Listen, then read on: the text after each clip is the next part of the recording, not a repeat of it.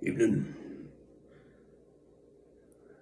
Today I got another Canadian one, Canadian one here. I got the Pike Creek Canadian whiskey finished in rum barrels, Pike Creek's finished in oak barrels in a non-climate controlled area, in a warehouse, Expose it to Canada's severe temperature swings, Severe, yeah, it's probably down in Vancouver or Toronto where they get -5. Ooh.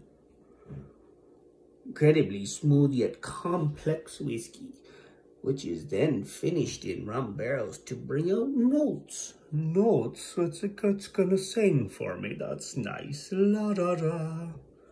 Of molasses and vanilla. Ooh. Let's see what Pike Creek has to offer. It weighs in at 42%.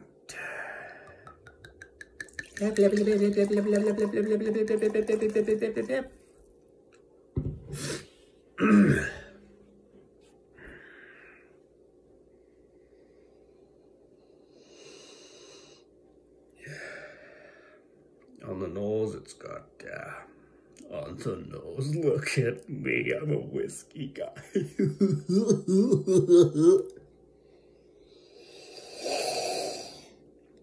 On the nose, it's quite mild. It has a bit of a fruity, there's fruit in there.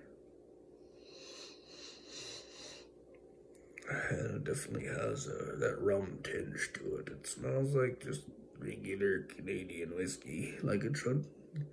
But it definitely has that rum flavor in there. I'm not sure about that. I like whiskey. I like whiskey finished in whiskey barrels. If I want rum, maybe I'll go get rum.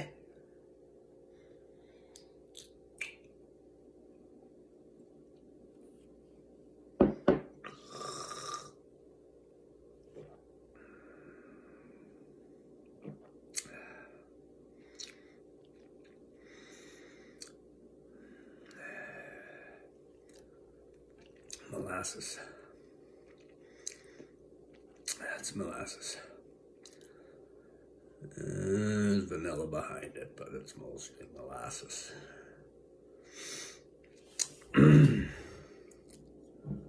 That's kind of all I'm getting for flavor out of that. It's not bad, it's smooth.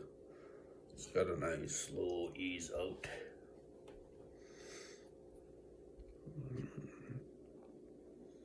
I'll buy her again. I'll let you know. I'll let you know that right away. No. But I had to pick her up. It's a bottle I can get. I'm trying to try everything I can pick up here, so.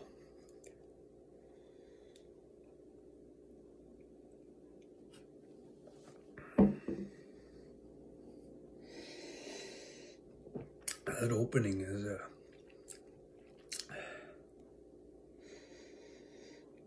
I don't know what that is. I don't really like it. Aged 10 years, apparently. That explains why it's actually decently smooth there. She had time to marinate for a while in the barrel. Not bad. Pike Creek, Pike Creek. I never fished for. I like fishing. I never fished for the pike. I don't have them around here, and I don't go to places often that got the pike, but I like catching char, because you could never know you're gonna get a big one. I like catching big fish. Yeah. Oh, sorry, those are lake trout.